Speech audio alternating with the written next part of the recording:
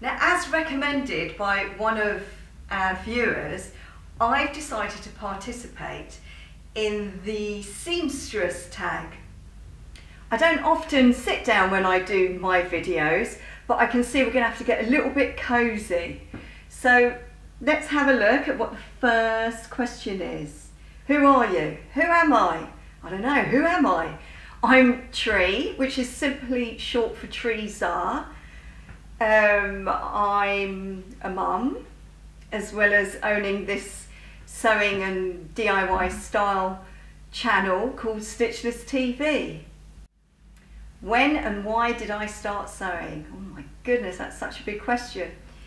I've been sewing probably since I was about 8, 9, 10 years old, and I guess I started because of my mum. My mum was very creative. She came over to England when she was in her 20s. She couldn't speak any English at all, and the way that she earned money was by doing piecework, which is when you sew from home and you just churn out hundreds and hundreds of sleeves or loads and loads of bags. This is actually one of the original Coty, which is a makeup brand, Coty makeup bags that my mum used to make in the early 60s. Look, I've even still got the spare handles and this little purse, this kind of powder puff purse, and some of the original bias binding.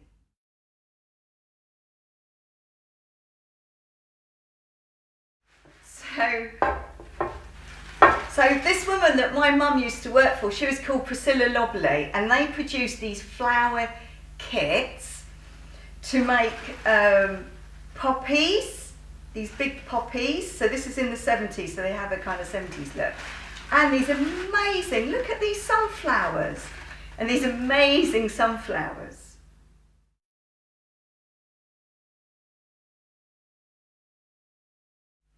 Right, next question.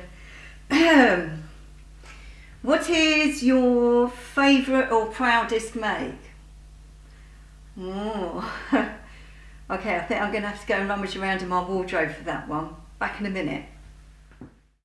I think it probably, I don't know, there are quite a few things, but one that you might like, I think it's probably this one, this cape, because, I don't know, why is my proudest make? I don't know, it's finished off very nicely, and I quite enjoyed doing the contrast fabrics, and when I wear it I do feel really special. I feel like someone out of a film or something, like an Anna Karenina film. Now I know it's black, it's probably the worst thing to choose, isn't it, because it doesn't come up very well on camera. But so it's fully lined. See how it's fully lined? It's actually quite easy to do, but anyway, it's fully lined. I've done this sort of contrast broidery anglaise fabric, which I've repeated around the where the arm comes out on the cape, and I've done it as a yoke up there. What else can I show you? Oh yeah, it's got kind of elbow patches on the back, and shall I turn it around? And this funny, has this funny vent thing at the back, and do you know what? Do you know why I did that? I ran out of fabric, didn't I? So I had to put like a patch of stuff at the back. But sometimes in sewing, your mistakes lead on to your most creative moments. Now if you love my cape too, I have actually got a two-part tutorial on how to make a version of the same cape. Look, we've got the contrast bits at the back and the gathered skirty bit with a vent. We do some nice, oh, what's that pin doing there? Don't usually use pins. We finish off with some bias binding. So we've had my proudest make. Oh, my most disastrous make. I don't know about most disastrous. I don't have disasters, darling. it's actually a video tutorial, and it's a really good video tutorial because it's how to make high-waisted leggings by copying an existing pair of leggings. But do you know what? I made it in the most awful material. Look at this. Look, you have to... Oh, good God. Would you want to wear that? It's just such awful material. Look. Oh, can you see that? I really am peeling it. I have worn them though. But look what happened when I worn them. Oh, look, that's just awful. Good God. But don't let it put you off. It's just that the fabric is so awful. Next, where is your favourite place to go shopping? Well, there's only one place. Well, there isn't. There are lots of places, but I have to mention Gold Hawk Road. I've been going there since I was a little kid with my mum. I supported them during their campaign to save the market and save all our favourite fabric shops, including classic textiles, from demolition. We went to the High Court Justice. There was a public inquiry, and do you know what? They won their fight. Anyway, from Classic Textiles on the Gold Hawk Road in Shepherd's Bush, do you want to see some really, really amazing fabric? Now, there are actually a couple of reasons why I bought it, apart from wanting to create a kind of edgy Chanel jacket with a bit of a twist. I also wanted to examine the way that it was constructed. Yeah, right. No, really, because the way that they've done it, it's really easy. They've got a lace that had some embroidery on, and I can see embroidery and beading, and I can see that because there's no stitching on this side. So it already had all the detail on the lace. And do you know what they've gone and done? They've simply bonded it to this sort of Chanel silky wool fabric. Now, because I love the shops in the Gold Hawk Road so much, I've created my own little map of my favourite fabric shops and why I like them and what they sell there. And if you want a copy of this map, you can email me at stitchless@hotmail.co.uk. I guess I'll put it somewhere below. Now, more recently, I have discovered the world of online fabric shopping, and it's pretty dangerous. And one place, well, two places that I like, one of them's quite far away though. Mood Fabrics, of course, they are just amazing. Mood Fabrics, you are amazing. But slightly closer to home, I think in Brighton, I've got to tell you about the Fabric Godmother. Now, I've been looking at this company for quite a long time because they do seem to have great fashion fabrics. And I didn't do anything until I saw the owner hugging a dressmaker's dummy with this fantastic puffer fabric. And I love puffer fabric. Now, the reason why I want to mention them is I was blown away by the amazing service. I ordered it at about 3 o'clock on, I can't remember, a Wednesday, and good God, it came before 12 o'clock the next day. So that definitely deserves a mention. Okay, we're now on to my most used pattern. Now, I should probably do myself a favour and mention some of the pattern brands, but you know what, to be honest, there is a pattern, it's a raglan sleeve pattern, and I sell it in my Etsy shop, but do you know what, you can use any raglan sleeve pattern, you don't have to buy mine. And the reason, and the way that I use it is like a pattern block, okay? Now, I'm not into wearing fitted clothes, which is why I kind of like that raglan sleeve shape, because it can go off as a A-line thing, or you can do all sorts of things. So I'm going to show you some examples of how I use my PDF download raglan sleeve pattern, but use any one.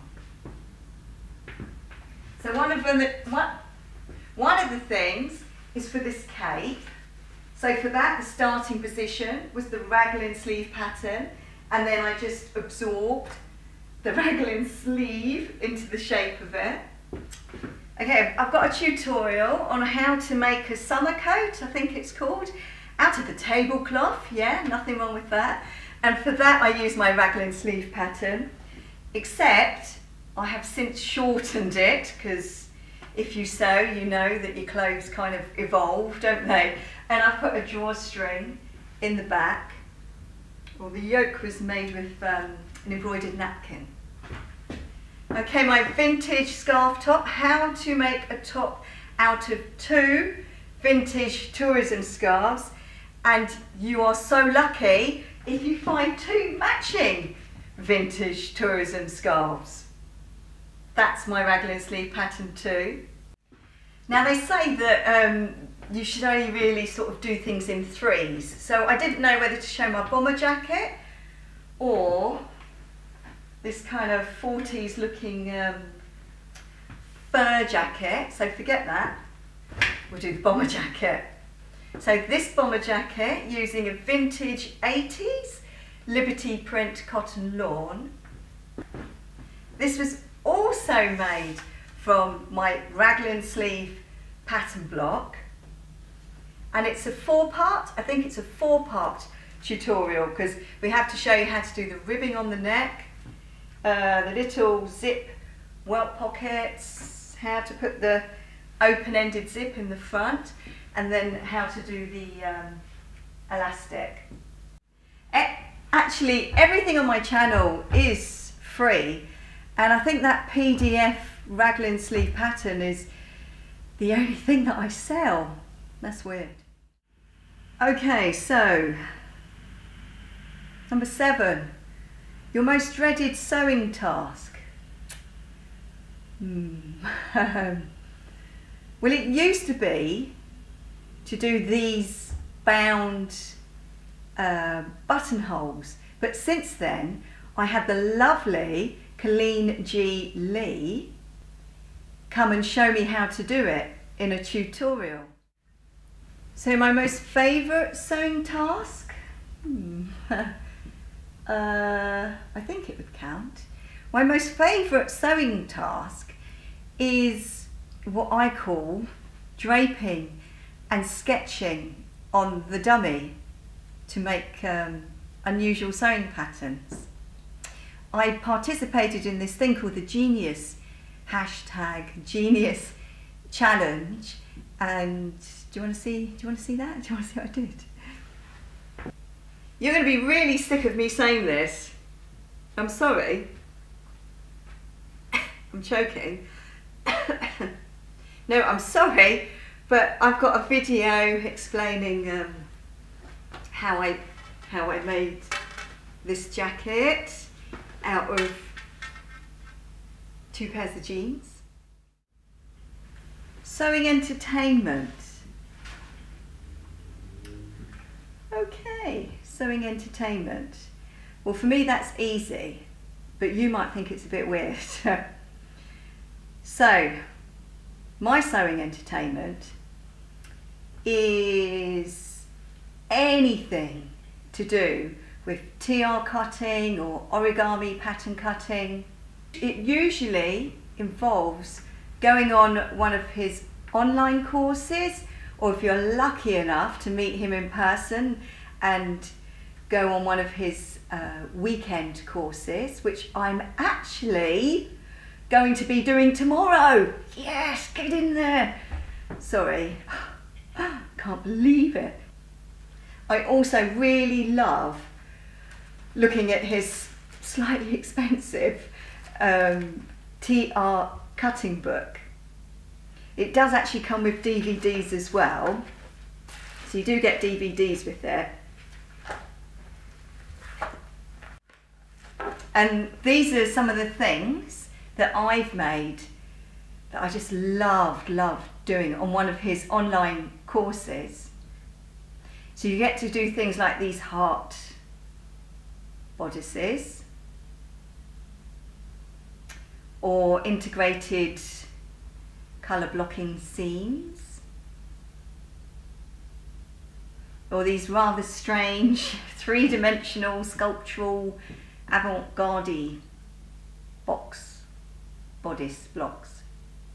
Now I've actually got 4 tutorials of doing stuff with the guy that's responsible for this TR cutting technique. His name is Shingo Sato. Printed or PDF?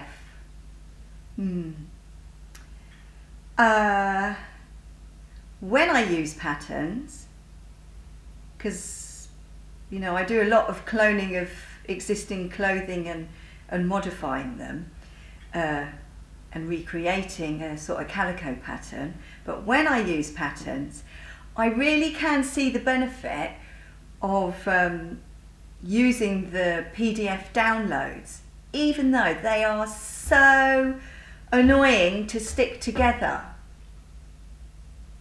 Now the reason why I prefer them is not only because you can get them instantly, but more for this reason. If you get a PDF download, you can download it as many times as you want and you can modify it. So like my raglan sleeve pattern, you'll see in my tutorials, I'm constantly making the sleeve shorter, changing the neckline, slashing it up and creating a bit of flouncing on the sleeves or on just the back. So I don't want to have to use that pattern again next time I use it. I want to print off another one and then make changes to that one. Does that make sense? But having said that, I do of course use patterns occasionally.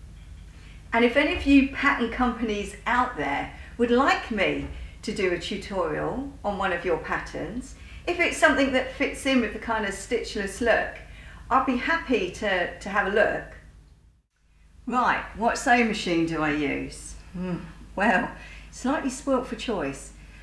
I've got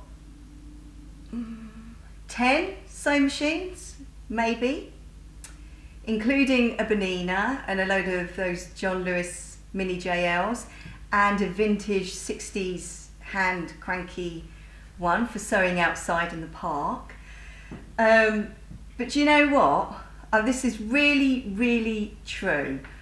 My all-time favourite is this one, which is the Genome Decor XL 2, as in Roman numerals 2, 5024. I'll probably put it in text somewhere, but I'm really, really telling you the truth, okay?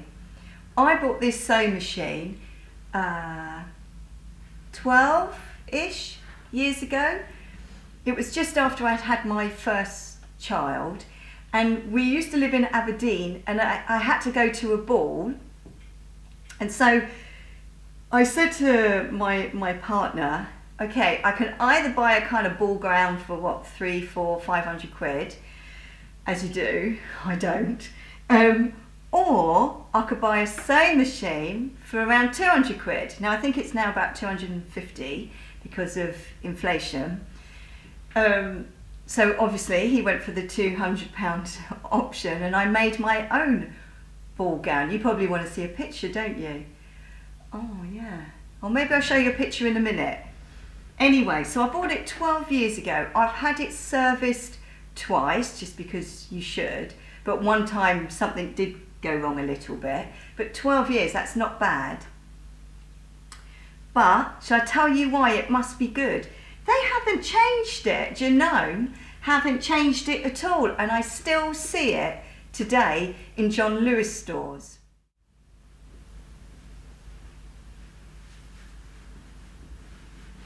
Oh. Right, only just. I can only just fit into this. Good God. Oh. Whew. Anyway, can you see the sleeves? I thought you might quite like the big kind of balloony sleeves. It's got this peplum thing in organza. Now I couldn't reach to do up the little hook thing at the back, but that would normally come across there at the back. So this is what I made, which is much better than spending loads of money on a ready-made ball gown outfit. Right, where are we? We are... number 12. Right. Finally, do you have any other hobbies? Yes, I've got loads of hobbies. But one that is sort of a bit relevant is playing around with digital fabric printing. I love it. I love the opportunity that it gives you to create a really unique bit of fabric. For example, I made this design. Is that the right way up? I made that. Can you see that? I made that design and got it printed onto some velvet at this company called Contrado. And as you can see, I've made it into a giant floor cushion. But using a kind of collage of lots and lots of different images and sort of a little bit of painting up and stuff like that, I created that print. Okay, so that's that. But I'm going to show you a little bit of magic. Now, again, I have a tutorial for this as well. It's all about sublimation heat transfer printing, which I do quite a lot. And I found I can do it in my own home with an iron, which means you can too. And when you do it, you can do things like this. You can get a regular garment, like that. Yeah, that's a regular plain garment, isn't it? Look at this. You can turn it into this. But I've got two films. Yeah, I've got two films where I explain to you how to do it, but it is brilliant. So I just want to say a really big thank you to Holly Sews, who's the person that was responsible for coming up with this hashtag for YouTube. So thank you, Holly. So I do think you should go and look at Holly Sews' channel as well and give her a big kind of subscribe thumbs up. Now, speaking of subscribing, should you decide to subscribe to Stitchless TV, can I just say, there's like this little flower thing next to where you press the subscribe button. And do you know what? If you press that, then that means you get notified about my new video sewing tutorials and sewing reports. So it is worth doing, because otherwise, why would you subscribe? So I thought I'd get the flowers out for our outshot. I hope it wasn't too boring. Thank you very much for watching, and to all you other hashtag Seamstress YouTubers out there, I'm always up for a bit of collaborating. So if you're interested in collaborating, then email me or comment or message. Oh, and if you want that map of Gold Hawk Road that I created with my favourite fabric shops, don't forget to email me and I'll just send it along to you for free. It doesn't cost anything. Thank you so much for watching, and see you again very soon. Hopefully, see you again soon. Bye.